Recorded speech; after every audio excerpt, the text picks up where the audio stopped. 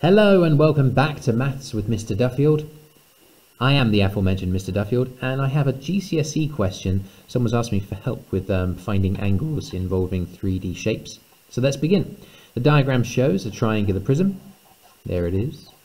And I'm asked to work out the size of the angle between the line BE and the plane ABCD. Okay? All of this information here is exactly the information I've got on the grid here. On the graph, on the diagram, excuse me. Now let's figure out what this information means. The line BE, you can clearly see, there it is, this kind of diagonal across that kind of sloping downwards face of the triangular prism.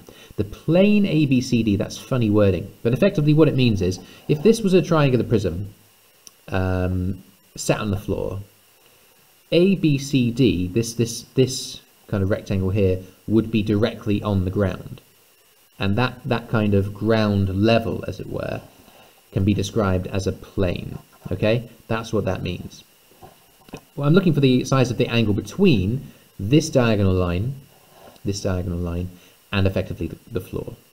The best way to do that is to form two-dimensional shapes inside this three-dimensional object. Okay, what I end up with there is a right angle triangle that's kind of cutting halfway through this triangular prism. I hope that you can visualize that. It's difficult for me to do on paper, I'm afraid, but if you had a physical triangular prism in your hand, you could rotate it around, see more easily that this rectangle at the base is effectively the floor. That's what it means, the ground level. So I need to work out the size of that angle. It's a right angle triangle, SOHCAHTOA trig. Let's draw it out. Just making sure it's visible on screen here. So this is the equivalent of point E in the diagram above. Here's point D, and here's point B. All right. Now we can extrapolate that this length ED is 10 centimeters because it's the same as the height of the diagram, and this angle here is what we're looking for, this little angle here, which is the same as this little angle here. So that's what we're looking for. Unfortunately, it doesn't look like we have anything else, and we need at least one other side length in order to work out, well, SOHCAHTOA trig. So I need to figure out one of the side lengths. Which one am I going to look for? This one is going to do, because effectively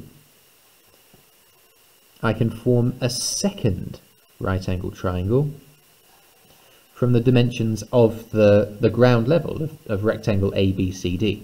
Okay, I'm going to draw that one out as well. There it is.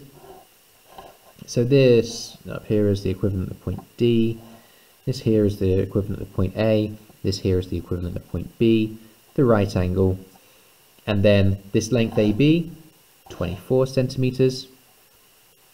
And similarly as we did before, because this is 8 centimeters, length AD is also going to be 8 centimeters. Okay, so I need to work out the length DB in order to have a second length to do SOHCAHTOA trig with to work out this angle. So I'm going to need to use Pythagoras to work out that, so that I've got that, because this length and this length are the same length on this triangular prism. So it's Pythagoras. Let's give it a go. 24 squared plus 8 squared makes 640. So this length here, let me write out what I've done there. Adding those together made 640. So dB is going to be the square root of 640. Yeah? Square rooting both sides to work out the length of dB. Straightforward enough. And actually, I don't really need to use my calculator at all. I could just choose to leave it as the square root of 640.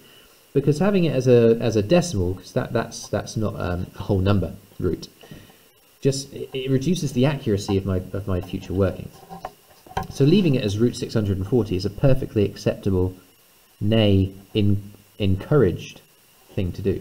So those are my two lengths. Working out what that length dB is by using Pythagoras' theorem. Now, working out this angle, which remember is the angle that we're looking for. It is actually what the question is asking.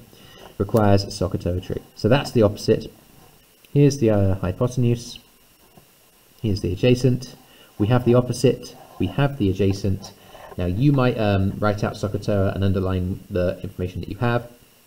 You can work out that it is indeed tan of my angle, let's call that letter B, equals opposite over adjacent. Okay? Opposite is 10, adjacent is root 640. So to work out that angle, I have to work out the inverse tan of that fraction. Okay? So if I get my calculator out and get cracking with that,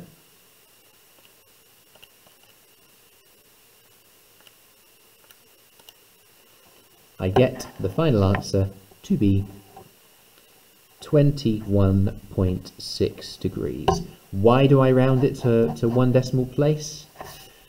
Because the question asked me to. Okay, so that's my answer, 21.6. I hope that helps you. Effectively, the big challenge with this question is just visualizing this properly and understanding that when the word plane means just kind of the level of the ground in this particular question, in this particular case. All right, I hope that helps you. I wish you luck in all your future endeavors, and for goodness sake, get your work done on Teams. I will talk to you very soon.